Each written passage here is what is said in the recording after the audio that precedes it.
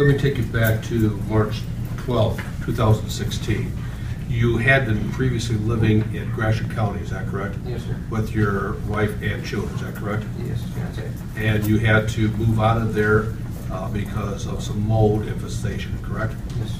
And you stayed over at a motel in Thomas Township, Gratiot, is that correct? Yes, sir. And that's in Saginaw County, is that correct? Yes, sir. While there, you stayed there with the children as well as your wife, is that correct?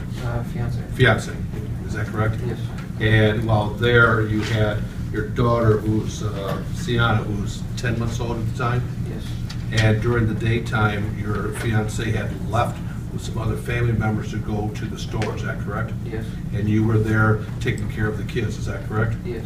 And at some point in time, Sienna was crying, is that correct? Yes, sir. And at some point in time, you went to look in on her, is that correct? Yes. And while doing so, you actually did, while she was crying, placed your hand around her throat, is that correct? Yes, sir. And you held your hand around her throat until she stopped crying, is that correct? Yes. And in point of fact, she died at that time, is that correct? Yes. And you did this knowing that you, with your hand around her throat, that you could create either death or great bodily harm as a result, is that correct? Yes. And once the police came, you eventually told the police the same, after a couple of times you told the police the same, is that correct? Yes. I have no other questions relating to the underlying offense. No question. And if I